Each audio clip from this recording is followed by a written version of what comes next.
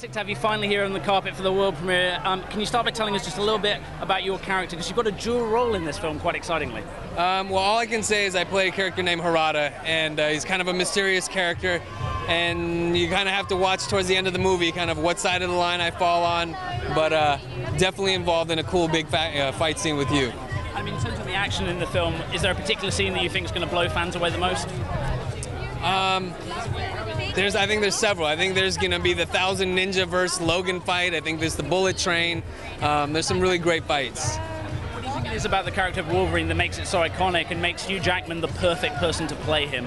I mean, I think it's a marriage of the two. I think it's Hugh Jackman, what he did with the role for, over the course of all these films, playing the Wolverine. And I think he's going to, this film, along with James Mangold, I think they brought something really special to the franchise. And I can't wait to see it. I haven't seen it yet.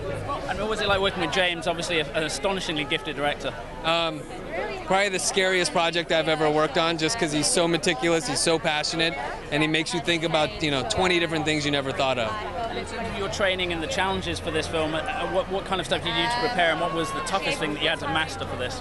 I think my fear of heights. I had to do a bunch of sequences where I'm running along the edges of buildings in Tokyo, and they were so high up, and I had to try to look cool, and I think I was more scared than looking cool. So hopefully it comes off.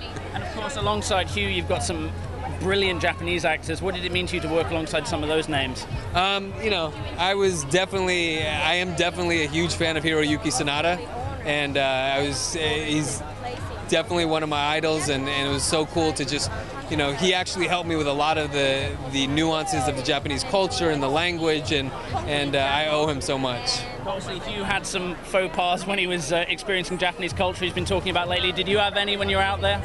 No, I pretty much stayed in my hotel room. Get your clothes on. Yeah, get my clothes on. And what are you hoping the fans are going to take away from this film?